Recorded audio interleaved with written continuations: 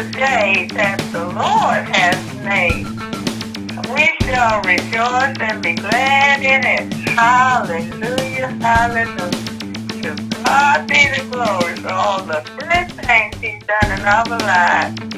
Hallelujah, praise the Lord. Love you.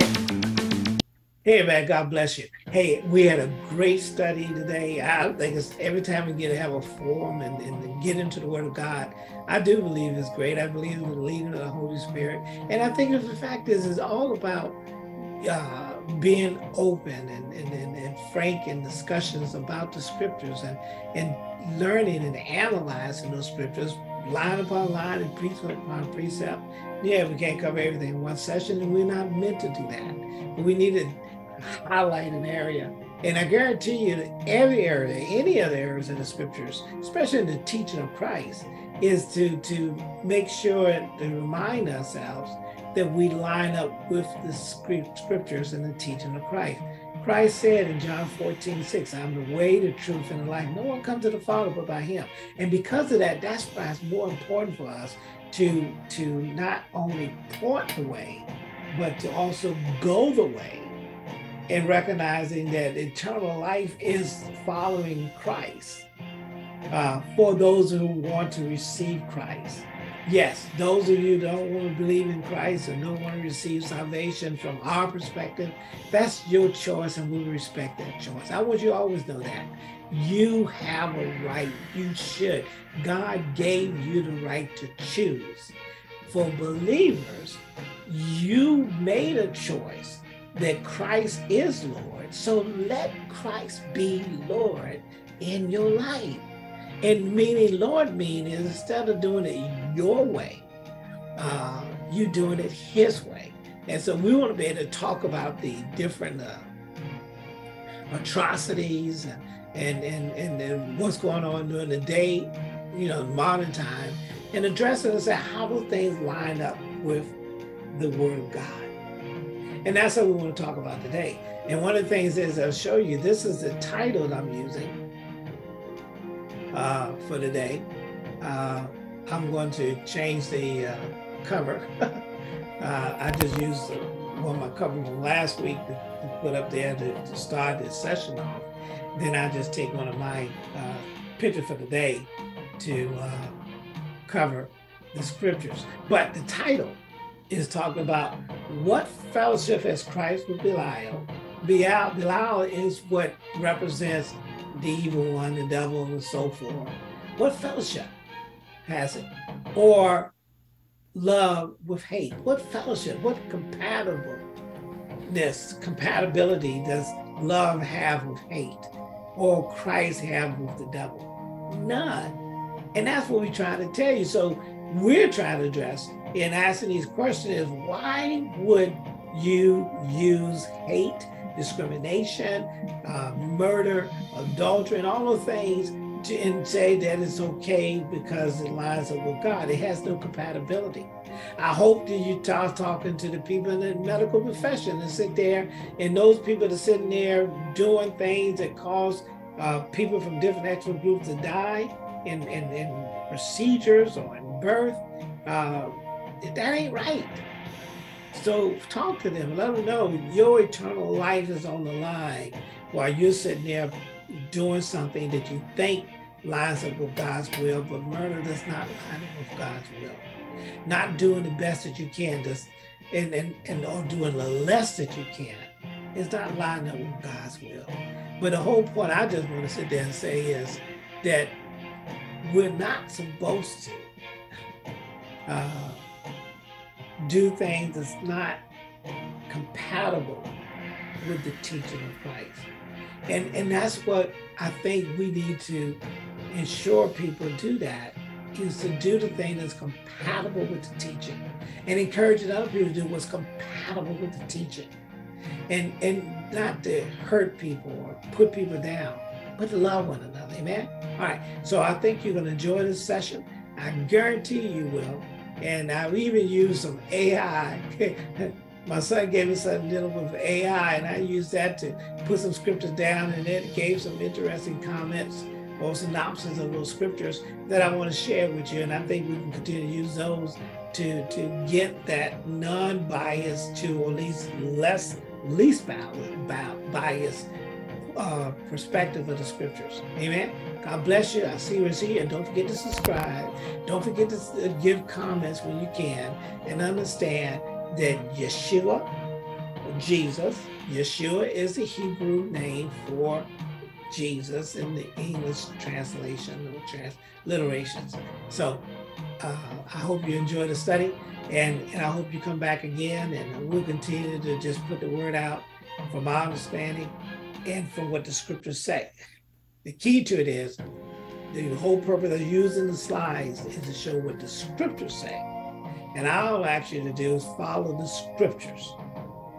That's what you need to do. And that's what I believe is right. Amen. All right. And don't forget to subscribe. And now let's go ahead into our discussion that we had this Sunday.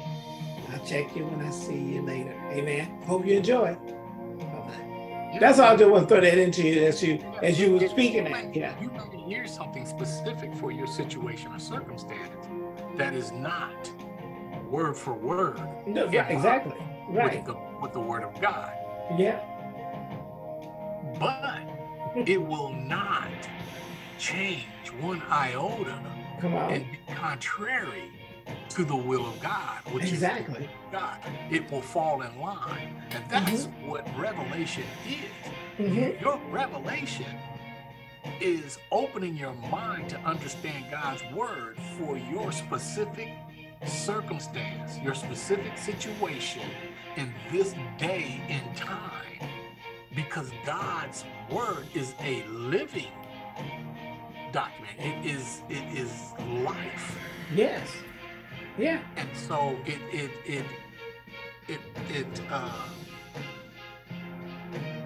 it has a deeper understanding that will always adapt itself to your situations and circumstances. Exactly. So you can read some scripture and it say this or that, but your circumstance will not fit directly in that. But the answer you get from God will. Yeah. And I think I'd say in other words was watch the means to justify the end. Yeah. In other words, whatever your specific situation is, the means of getting to the other side that you're looking for, don't use means that is contrary to his teaching or his guidance. In other words, if I have to steal your house, right, or steal your car, because God said He gonna get me a car, and that's what I heard is okay. He said I'm gonna get a car, and I'm gonna use that as an example, right? It didn't mean to go take somebody else's car, right?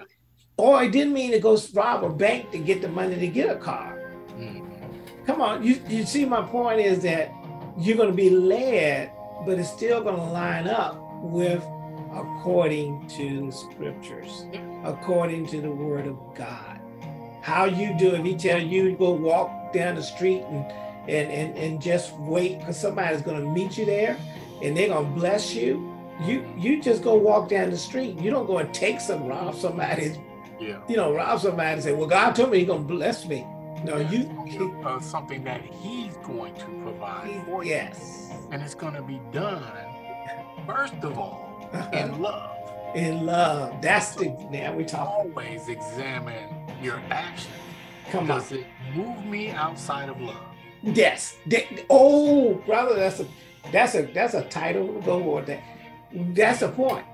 Does my ministry, my walk, involves love, or it involves carnality, or called flesh, where you got to sit there and well, let's go through it. You live somebody, enslave somebody, you abuse somebody, you discriminate against somebody, you try to hold them down, you sit there and say that I'm more interested in my family wealth opposed to you. then you sit there, you can see now clearly, you got an issue. You know what I mean? You got an issue. And we need to stay within line and say, what's that old scripture, what's those saying? Somebody used to say, what would Jesus do? Yeah. What would Yeshua do? And that's how you're supposed to respond. Which was a great saying. Mm-hmm. Yeah. And you see how quick that came in and went out. Why would that leave? It leave because with scripture. Yes, sir. Because anything that's going to, what do you call it, project back toward him, the system is going to sort of say, oh, we got to kill that. Yeah, we got to move on past that. We got to get past that. We got to get past that. We got to be, because our actions or how we've been doing things, our system that we have created, the world system, is what we want in line. And that's why they killed Christ, right? Because you weren't doing our way. You weren't doing it in our system. You know, if you were doing great things outside of our control. Therefore, we got to reject it. We could not control you. Nope, we got to reject you. Well, remember what they did with the disciples? These are unlearned people. Yeah. You think about it, it's like, wait a minute, what are they saying? Unlearned. What does that mean? What does unlearned mean? Uh-huh. Yeah. It means that they didn't come up in the ordinances that their teaching, right? Their system where you can move up the ladder of success. Yeah. Paul did, right? And Paul did until he broke away. And then what did he try to do when Paul broke away? It was became Saul. Destroying that, man. They said people in his name trying to change his teaching. They imprisoned this dude. And he willingly went. That he was going to fulfill the will of God in his incarceration. Exactly. He wanted to be incarcerated. Nope. He didn't want to be downtrodden, beat, brought from this place, but he knew it was going to take him the wrong. Exactly. And he knew that's where the will of God wanted him. Right. And it's funny about when it first started though, because look at his ministry was a good period of time afterward. But remember I think the first time when he changed from having a letter to go to Damascus, I think I pronounced it right, I'm missing a little word on it. But to go hunt down and drag people back to Jerusalem. He was okay, he was cool, their system loved him then, right? But once he changed, I remember I think he said one time he had to be sneaked out of the city, outside the city wall in a basket, so he could get away from these people. They went crazy with him when he showed up, when he did go to that point leading to Rome. They wanted to get him. The Roman soldiers trying to figure out, what did this man do? They trying to rip him apart, But that's the whole point. Once you go against the system, that goes with the one you were talking about. Once you go to the system, that's when the system wants to take you out. I was interested in that song that said, "Don't worry, be happy."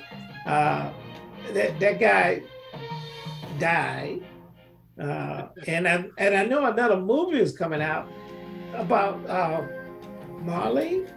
What's that guy used to be the guitar and smoked? He smoked a lot. I guess yeah, that was Bob Marley. Yeah, and apparently I was looking at did you see the previews coming up for that? No, I did not. It was interesting. His when you look at the drawings, a lot of cases of Christ, right? Not the European ones, but he had that hair. Did you?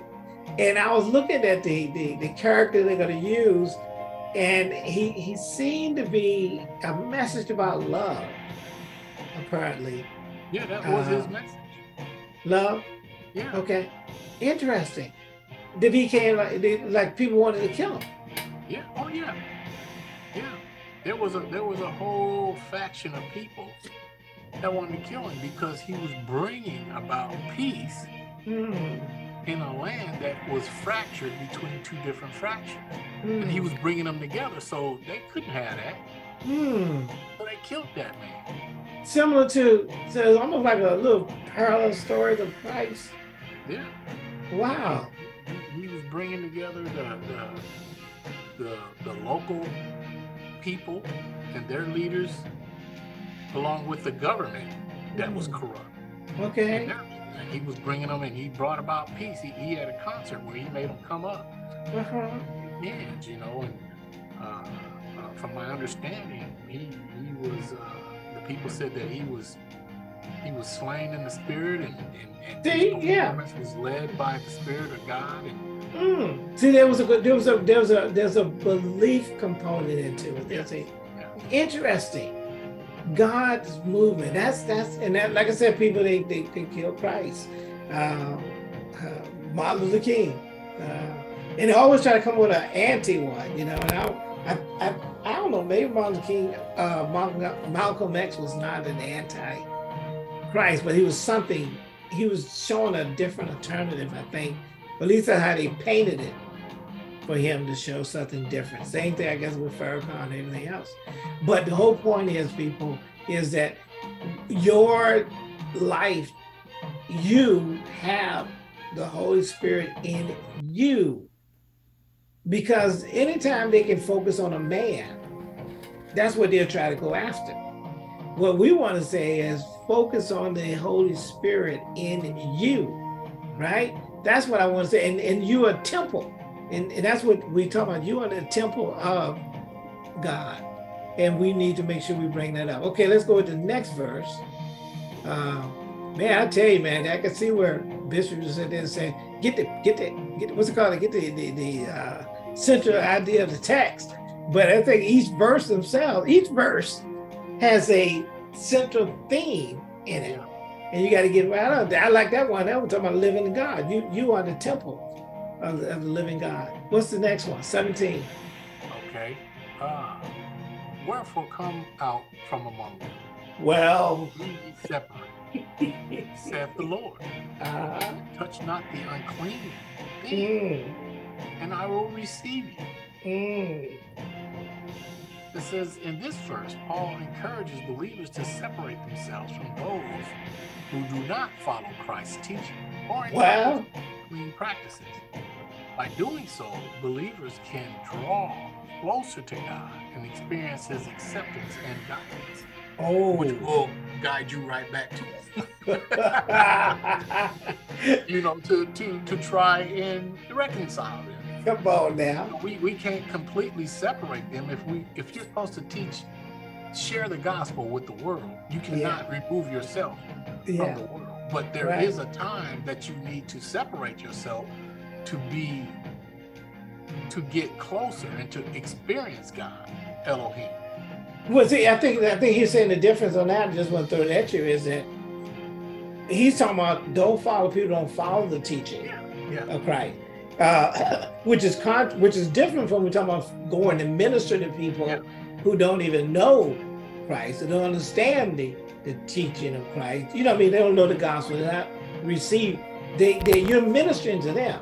But what he's talking about is you get somebody, and this is where I'm talking about apparently how the Jim Crow laws, the crusade, and the slave trade, and all these other things is there were people in ministries that were endorsing it. Yeah, that we yoked up with there you go. Come on now. Practices. Exactly. You know, things that were not done in love. Come on now. Their teaching reflected it. You know what I mean? That's why you came up with things such as the slave Bible. You see what I'm doing? I'm gonna take stuff out that will not jive with my agenda. You know, which is contrary to the things of God. I'm going to teach you to, you know, like parents who continue to do the generational discrimination, the racism. Matter of fact, we're going to go to the church building. We're going to hear some words, and then I'm going to go take you home, and I'm going to teach you contrary to the teaching. I remember Congressman, y'all, was talking when they were talking about the books, some of the books, and trying to ban books and all that other stuff, and say, why not teach Jesus loves me, yes I know, for the Bible tells me so, right? And I want you to check this out. I'll put it in my head. It says that's a good little song that's incomplete. Because here's y'all, everybody, check this out. I was worried, brother, and I want to see what you think about this. I'm not singing it, y'all. I'm doing the words of it. Yes. First one we got, Jesus loves me, yes I know, for the Bible tells me so. Good point, ain't it? God loves you, and the Bible told you so. All right. Here's the next one that should have came after that. Yes, because remember, I think it goes like a, yes, Jesus loves me, right? Now here's the one. Yes, I love you. Yes, I love you. Yes, I love you, because what? The Bible tells me so. See the difference? Now it's like I said, you make an incomplete song if you keep focusing on what God loves you, but you forget the fact is that he told you also to love one another. Here's another good song. Yes, Jesus forgives me. Yeah. Yes, I forgive you. Why? Because the Bible tells me so. Come on, bro. It goes so many of the other aspect of it. It's not just that we just read that scripture about the Holy Spirit dwells in you, right? But we also talk about the fact is that you are supposed to love one another just like he loved each other, just like he loves you. He gave you mercy. Yes, Jesus gave me mercy. Yes, I give you mercy because the Bible tells me so. You see, but that's what I'm saying is an incomplete song, because it's not about you. It's about him and how he wants you to be. If he gives you mercy, if he gives you grace, then you're supposed to give mercy. You're supposed to give grace. You're supposed to give forgiveness. That's why he was trying to say the works of the flesh. What was the key element I saw in the works of the flesh was selfishness. What he was saying is, God said, I'm being, matter of fact, I like John 3:16 from himself. He said, I am being selfless because I'm giving you my son to show my love towards you. So why don't you learn to give love to each other? That's all I'm asking you. Breaking up. Sorry, it'll come back. It's probably broken the bandwidth. But you get that part I'm saying? Can you hear me?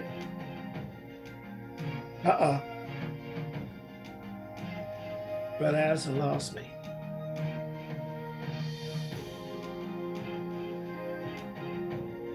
I got cut off.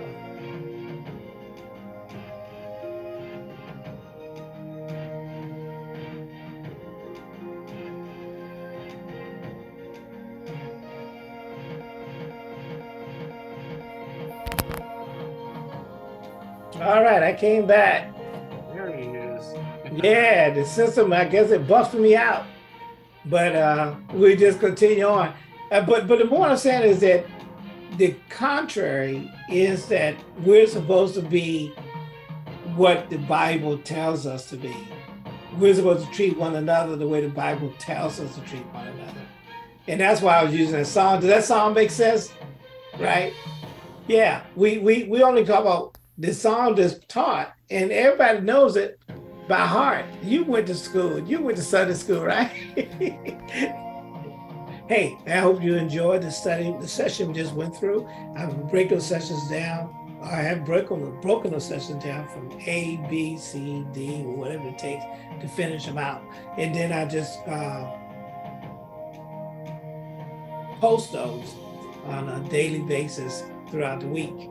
And I will share those as much as possible to everybody on Facebook and on YouTube. And, you know, I will send some out on text. I normally try to send ones on text on Monday, Wednesday, and Friday. And tell you the truth, Sunday, Monday, Wednesday, and Friday of the session that we have. So I just hope you just capture the whole point is that we need to be able to actually focus on the Word of God and practice the Word of God and stop fellowshipping with people that teach things that's contrary to the Word of God.